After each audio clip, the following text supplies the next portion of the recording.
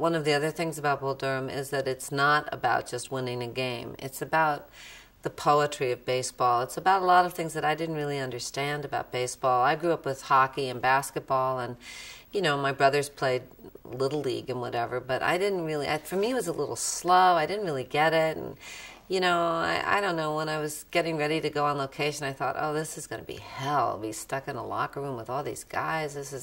And it ended up being one of the best experiences still that I've ever had on a film.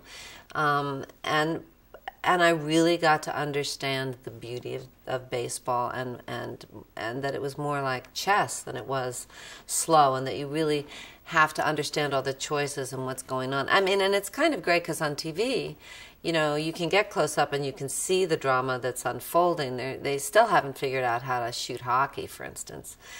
So unless you're there, smelling the smelling the hockey and hearing the sounds and the ice and the whole thing, you can't really get it. But baseball is so fabulous when you even watch it on TV. So I think it was about the heart of baseball. It was about the poetry of baseball and belief in, you know, sometimes you win, sometimes you lose, sometimes it rains. You know, that's just the way it goes, and you never know what's going to happen till the fat lady sings.